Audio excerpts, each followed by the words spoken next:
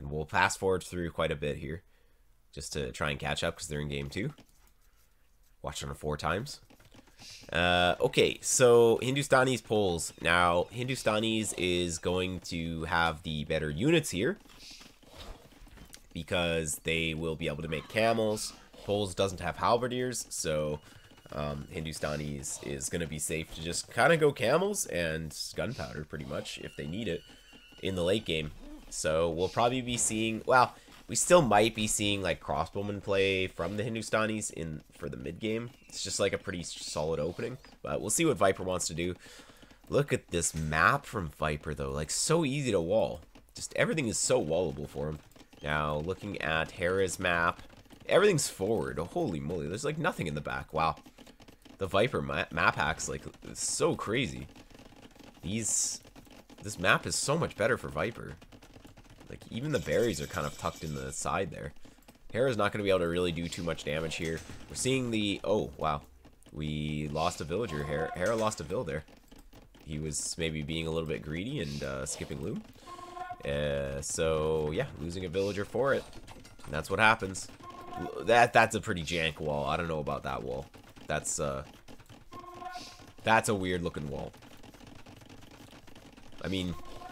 I guess it still protects the full work, but I don't know about that one. I feel like he still could have gotten it up if he just did normal walls. Maybe. Like, he doesn't care about this wood line, which it makes sense why he's walling like this. It's a little bit easier to defend, and he still has enough space for the full work. But yeah, having a small wall, it does make him susceptible to something like this, like the tower. And is Hera gonna counter tower here? I'm not so sure. He's going Castle Age, but yeah, wow, late counter tower. Viper kind of just baiting with this, though. Viper's gonna get it up, then Hera's gonna get it up. Yeah, Hera would have rather not added this tower, though, because now he can't get a TC. Of course, Viper's on stone, so he's going to be able to get a TC. Little skirmish in the center of the map. One villager going down for Viper. We have the crossbowman timing from Hera. So, you know, you expect these civs not to go for crossbowman, but every civ goes crossbowman, pretty much. And, yeah. Crossbowman timing being pretty strong, but Viper is also in Castle Age, so he's going to have the second TC. And... just a little skirmish down here, nothing of much consequence. Third TC for Viper, second TC for Hera. Hera probably needs to get a third TC as well, but he needs the stone first, so he's going to mine a little bit of stone, and then probably get the third TC after. A little bit of a micro war here. Hera coming out in front is going to be able to idle all of these villas. Probably. Oh, he actually gets one. That's pretty good. And he's going to get cleaned up now, though. We... don't have ballistics for either player, so this micro fight is gonna be intense. There we go. Okay, so third TC down here from Hera, but he's pretty far behind. Fourth TC for Viper. Hindustanis with the cheaper villagers, they're able to boom effectively on 4 TCs, no problem. So Hindustani's gonna be set up for the late game, but you know, Poles are Poles, right? Poles can just make they don't even need as many vills. They just have such a efficient economy. Elite Skirmisher. Ooh, Elite Skirmisher has Poles. I guess Hera feels like he needs it, but does he? Would a Mangonel not have worked just as well? Elite Skirmisher's a lot more expensive, and like Skirmisher's not really the unit that you want here against Hindustanis, because Hindustanis doesn't even have ARB. So, like, what are you gonna be? You're not setting yourself up for the late game very well by going Skirmisher in this matchup, I would think. Ballistics coming in for Hera, but look, like, yeah, see, if you make Skirmishers, you make this hard tech switch to Skirms, Viper's just gonna go for light cav, and he's just gonna have a better unit comp. So we'll see. I don't think it's gonna really end up working super well for Hera. Hera being 20 vills behind, but on 4 TC now as well. So Hera's not going to be behind for too much longer, and catching these units out, all these units from Viper are going to die. It's a nice pick off, but we do see some light cav coming in. So, and these light cav, they only have +1 for now. Viper might wait a little bit until he gets +2. It's a pretty expensive upgrade. He might get it here. Yeah, there we go. He's going to get it here. And Monk going to go down. This castle, is it going to go up? It'll go up. It'll go up. Yeah, Viper can't deny it. Losing a few units here. Actually, the light cav lost quite a few light cav there in the end there. Viper probably should have gone back a little bit. Now Shlacta privileges coming in. So Hera looking to spam knights like there's no tomorrow. Hindustanis, of course, have insane camels. So this is what I was saying. In the late game, Hindustanis, they have the better units. So we're kind of getting into the late game now where Hindustani camels are going to dominate.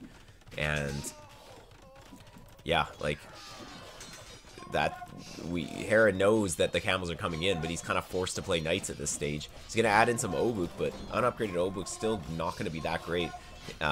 These camels attack faster from Hindustani, so they're actually quite a bit stronger just against regular units.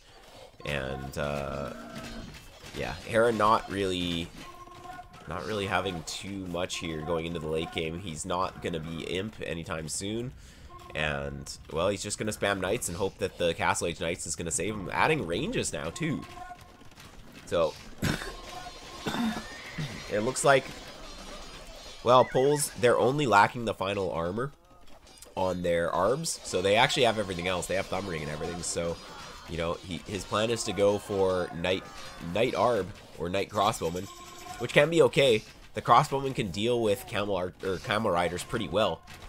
But, yeah, once these Imp upgrades are in, they're going to be a lot stronger. So, well, we'll see what Hera can get done with this raid. This raid should be able to do a little bit of damage, but Viper's on like 140 vills at this point, so even if he kills like 20 vills, it's only equalizing the eco, so it's not that big of a deal. This should be a good fight for Hera, though, I would think, because Heavy Camel's not in. There we go, a bunch of camels falling, and these units will all get cleaned up now. And it looks like there was a little bit of a pause, but whatever. This is erect, so it doesn't really matter. Light Cap getting in, doing a little bit of annoying work in the back, and these are +4 Light Caps, so they just don't get cleaned up by the TCs. They just continue to wreck everything. Knights running through. I mean, Hera has to do something. Viper quick walls, though. Hera just not being in the Imperial Age. He's just going to try and spam Knights and hope that it works. And sometimes it can work. But at this stage, Viper kind of set himself up to have a counter to everything. There we go. And yeah, the camels are just going to be kind of annoying. Hera getting some good damage here, but at this point, Heavy Camel is so cost-effective against the Knights. Like, extremely cost-effective. So, yeah, even though these Knights are super cheap, the Heavy Camels still do trade better against them. And, well, the population still isn't too bad for Hera, but he's getting trebbed in the center. Going for Thumb Ring now. So Hera's full committed on Castle Age. Like, if Hera loses this massive crossbone, I think he gives up because, yeah, he can't afford to lose this mass. Dang, these camels are killing the crossbone kind of. Yeah, and Hera just knows it's over. Just couldn't quite get up. Added economy a little bit too late. Going for skirmishers slowed him down. Not just going for a mangonel. Mangonel probably would have been better. The skirmishers ended up not really being that useful against Hindustanis in the late game. And yeah, Viper just able to close that game out. Okay, let's find game 2. I wonder if they're still playing it. Probably finished while we were... Oh no, I think game 2 is the graveyards. I believe. So I think they're still in game 2. Yeah, that's great. Speed running. Yeah, well, we have to speed run a little bit to get up to live if we're gonna